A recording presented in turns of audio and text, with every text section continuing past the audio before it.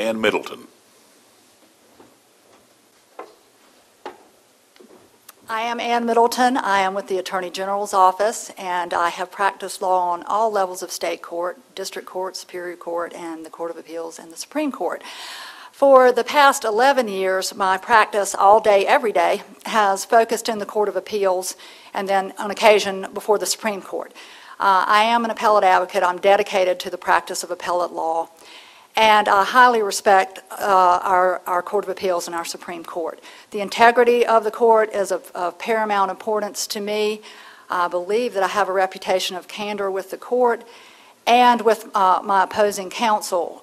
While I am a zealous advocate for the children of North Carolina, I'm the lead attorney, the state's lead appellate attorney for crimes against children and for adult sexual offenses. I also believe that every advocate who comes before the court has the right to have a panel who is going to listen to their case or controversy on its merits and on the basis of the facts, and to make a decision that is without regard to that particular judge's personal sensibilities. So in weaving that into your question has to do with balance and with allocation of resources, and it's sort of similar to what a judge on the Court of Appeals would be required to do in balancing competing interests before them. And our society, I think we do have to listen to what society is concerned with, but it's always give or take. It's an undulating process between conservative or liberal or defendant or prosecutor, and so what we need to look for is someone who is able to balance those interests and to be fair, regardless of their personal sensibility. Likewise, with the question you have asked, we need people in decision-making who are able to recognize the importance of those issues, but are going to be balanced and to allocate in a way that's fair and responsive to people who are not in power. And so in terms of your endorsement, I am highly realistic that I'm not someone that you would likely identify with. I'm not a defense attorney. I don't do civil work.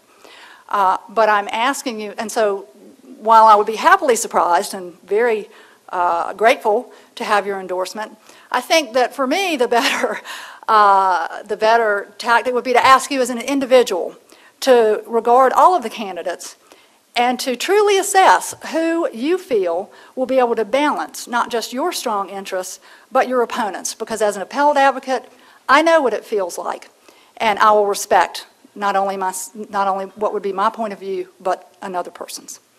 Thank you.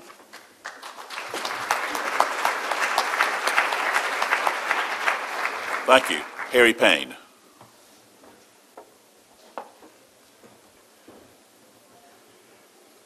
I am honored to be included today and to be a part of this process, which is very special and very important.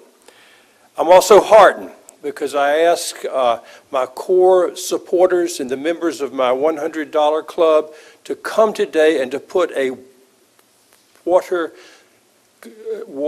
glass right in front of them, and I'm pleased to see that all of you did.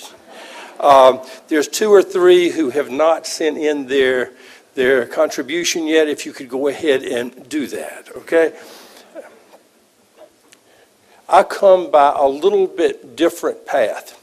I've devoted my entire legal career to building and shaping the policy of the workplace, the state workplace, the private workplace, every workplace. Beyond the core competencies that I believe that we all share, I practiced law for 15 years. Beyond those competencies, it's what you bring internally to the job, what you've been exposed to, the cases that you have tried, the people you know, the problems you've encountered that sort of shape your intensity. I've seen a lot, I've done a lot, I've shaped a lot of policy that matters to me a whole lot. That doesn't mean to say my personal perspective interferes with my judgment.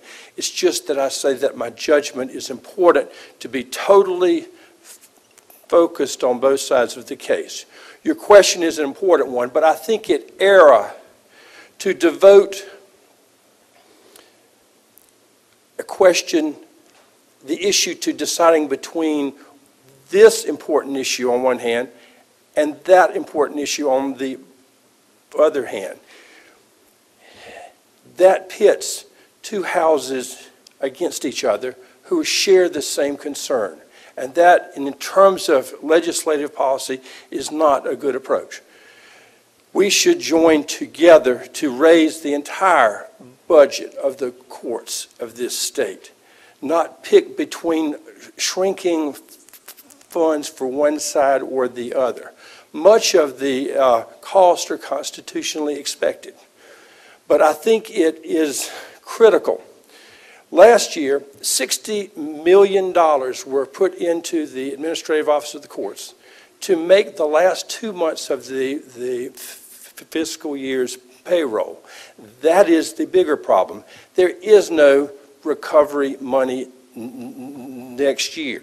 And to issue studies to show how this impacts us doesn't make it when everyone who is fighting for those appropriations says one thing: you don't understand, we're doing God's work, send money. It's time to advocate. Thank you.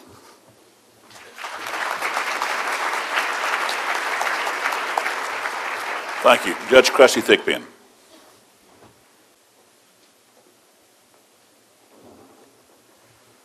Good afternoon. My name is Cressie Thigpen. I'm a judge on the North Carolina Court of Appeals. As you well know, Governor Perdue appointed me August 23rd, and shortly after that, 12 folks who have spoken here today filed against me. I didn't realize that I had the ability to attract such a crowd and that I was that popular. But I did. Let me tell you a little something about myself. I normally tell folks that I'm from Fayetteville, but I actually grew up in 3 different places. The first 6 years of my life I spent here in Greensboro. The next 6 years I spent in Rayford. And the next 6 years I spent in Fayetteville. The time that I spent in Rayford was the most memorable. When we moved to Fayetteville from Rayford, I remember that distinctly. I was about 10 or 11. And the reason that I remember that is because the house that we moved into had indoor plumbing. Now, that may not mean a whole lot to some of you and to younger folks, but I will tell you that if you have never had the call of nature, late at night, in the winter, with snow on the ground, you don't understand the benefit of having indoor plumbing. My parents instilled in me a strong work ethic, a love of education, and the value of telling the truth. I have been in private practice for 35 years. I have represented both plaintiffs and defendants. I was elected president of the North Carolina State Bar, the first African American elected to that position in the 66-year history of the State Bar. In 2008, I was appointed by Governor Easley to the Superior Court. I have held court in 39 counties, and in August I was appointed to the Court of Appeals. When I was on the Superior Court bench, one of the things that I tried to do was to be fair, courteous, and impartial to all who appeared before me. I intend to do the same thing on the Court of Appeals. I have bipartisan support. I have been endorsed by the past Chief Justices Burley Mitchell, I. Beverly Lake, and Henry Fry. I also have the endorsement of Judges Eddie Green on the Court of Appeals and Judge Gerald Arnold. I would like to ask you for your endorsement. Would like to ask all of you for your support also. And would like to ask for your first vote. If I can't get your first vote, I would love to have your second or your third vote. Regarding your question, I think that capital cases are very serious cases. They deal with someone's life. And I think that we have to allocate resources for capital cases as needed and as necessary. However, I think that we have to be reasonable and we have to be fair in the allocation of our expenses and our resources. I am a fiscal conservative. My friends would say that I'm cheap. I like to think of myself as being frugal. But I think that, and as a Superior Court judge when I was on the bench, when I would get the ex parte applications for expert witnesses, what I tended to do was not give the full amount. I normally cut it in half. I'd say, go back to your expert, see if your expert can't do it for this amount. And what I found is that many times they didn't come back anymore. I think that we all have to share the pain of the fiscal problems that we're having in the state, but I think that we have to allocate resources in a fair and reasonable manner. I'd like your endorsement, would really appreciate that, would like your vote. Thank you so much for having me this afternoon.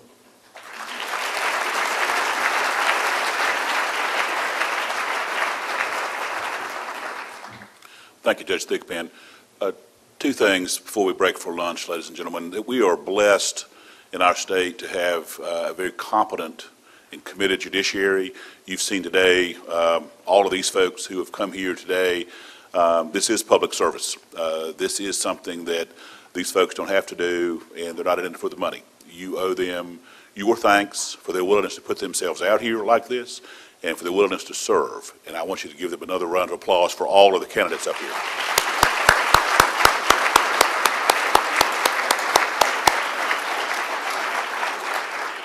Finally, you've heard a couple of mentions about it today, the instant runoff process for the Wynn seat. I'm not going to try to explain it to you because I'm not sure I understand it, but I know if I don't understand it, there's no way that my neighbor does. Take some time. It's our obligation to make sure we get this right. So take some time to figure out how that works and tell the folks at your church, tell the folks at your club, tell the folks at the school how this works so that they can exercise their rights. That's their right. This is how we're going to elect a judge for the Court of Appeals, and we need to get it right, and we need to help the public get it right.